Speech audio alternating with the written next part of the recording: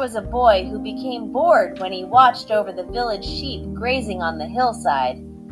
To entertain himself, he sang out, "Wolf! Wolf! The wolf is chasing the sheep!" When the villagers heard the cry, they ran up the hill to drive the wolf away. But when they arrived, they saw no wolf.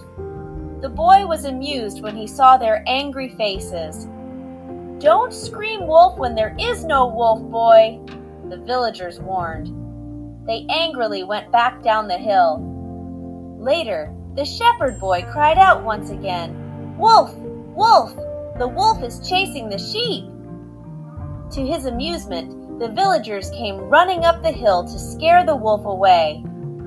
As they saw there was no wolf, they said strictly, "Save your frightened cry for when there really is a wolf.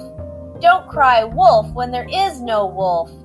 But the boy grinned at their words while they walked, grumbling down the hill once more.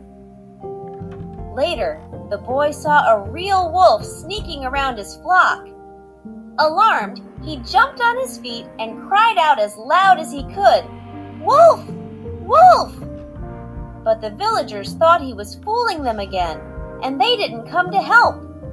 At sunset, the villagers went looking for the boy who hadn't returned with their sheep.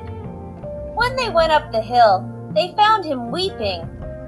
"There was a wolf here! The flock is gone!" I cried out, "Wolf! But you didn't come!" he wailed. An older man went to comfort the boy. As he put his arm around him, he said, "Nobody believes a liar, even when he is telling the truth. The moral lying breaks trust, and no one believes a liar, even when they tell the truth."